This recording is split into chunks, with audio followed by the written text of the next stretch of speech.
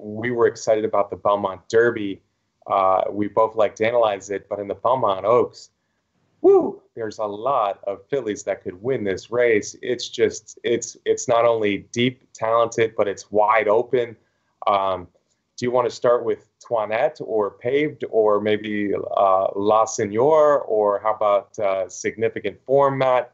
The Way I Am, Athena, I'm not sure how to say her name, Fatal Bear, Kappa Temptress. I'll let you figure out who you want to start with among those many very, very capable 3-year-old turf fillies. Yeah, and what Brian's trying to tell you folks is that this $1 million race is loaded. And, folks, Brian and I don't talk about who we like before we do the shows. So it's going to be interesting to see where we end up on this one. But I mean, I guess, Brian, we probably have to start the discussion with the West Coast filly Paved. She's certainly going to be one of the favorites, I would think. Brian, you're better at the line making than I, so you can talk about that a little bit. Paved, if you remember, folks, earlier in the spring, won the El Camino Real on the artificial surface on the Kentucky Derby Trail against the boys. But I think it's pretty clear that this horse is best on the turf, and her last race in the honeymoon at Santa Anita Park was super impressive for trainer Michael McCarthy, who at one time was an assistant for Todd Pletcher. She certainly is a factor in there. And then there's Toinette, lightly raced filly from the barn of Neil Drysdale, who has done some really nice things in her starts. She's beaten Rushing Fall. She's beaten La Signare, who's in the race. Toinette is a horse that I like a lot in there. Brian, where do you want to go from here? Yeah, Matt, I'll start with the two you were talking about. Paved, the daughter of Quality Road. I mean, in the El Camino Real Derby, she beat the boys. That race only looks better with Blended Citizen coming to New York and Turfway Park and running nice races. Then she's not been the most consistent filly, but she's run some big turf races out in Santa Anita. The last was the honeymoon, and that was certainly a strong performance.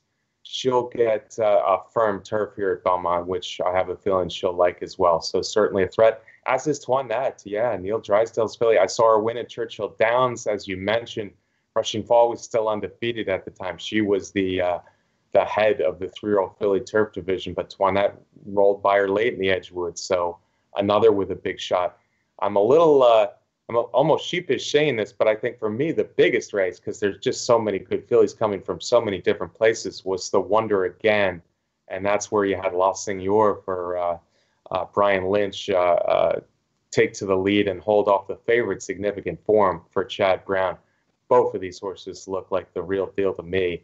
I think you're going to get the favorite coming out of the Wonder Again, Matt. You asked me about the odds. This is one of those races where no one should be under 3-1, and you should have 6 or 7 fillies, 8-1 or less. Just one of those races. La Senor, as you said, was beaten first start in America, but I liked what she did at Belmont. She's probably my top pick here, a very tepid top pick. Hoping she can do it again after the Wonder Again win. A little speed, I think, is not a bad thing. But the filly she beat that day, Significant Form, certainly capable of turning the tables. Yeah, Brian. And in that race, in the Wonder Again, she took the field wire to wire. Joel Rosario did a masterful job of controlling the pace out front and was able to hold off, like you said, a very, very talented, Significant Form in there. But that doesn't mean that that horse has to run on the lead. In her past performances, she's also run from back in the pack also. And I like the versatility that she's shown in those past races. But and we've talked about Significant Form in there. We've got horses in here coming from Europe. Chipolata is making a first start for Christophe Clement here. First time Lasix, has run well in France, representing West Point Thoroughbreds. that one could do well also. Capla Tempris is also coming over from France, where she won a Grade One. Where she ran fourth in a Grade One, but also as a 2-year-old won the Talma up in Canada, coming over for trainer Marco Botti. Talented horse. V. O'Brien, Coolmore, Ryan Moore, first time connections for Athena, but that one's only run a maiden race, and also keeping in mind that this is also going 10 furlongs. Yeah, Matt, actually, of the Euros, I think the Clermont filly has been running against the lesser competition, although, first time Lake Six, that French one could come over and turn in a big performance for sure. But Capla Temptress, she's done well in North America already, and she ran a very good race last time in the French 1,000 guineas. So she's a threat. But I think the biggest threat is O'Brien and Moore, because Athena is quickly improving. We know she already likes the distance. That was a big race last time she ran against older mares, good older.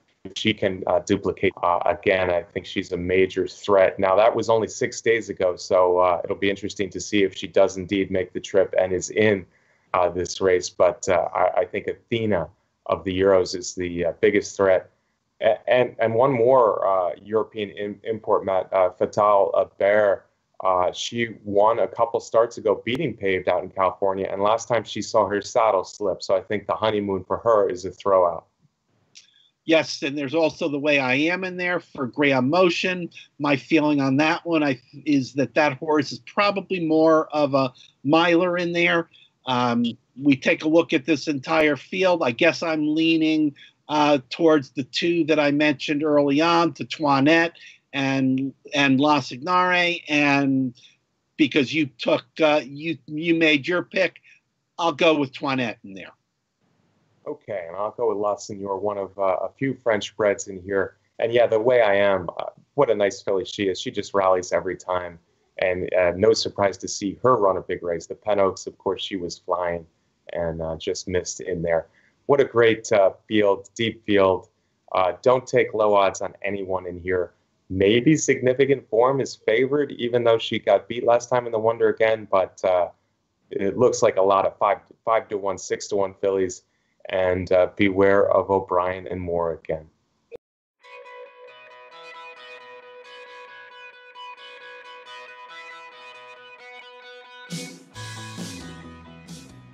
Matt,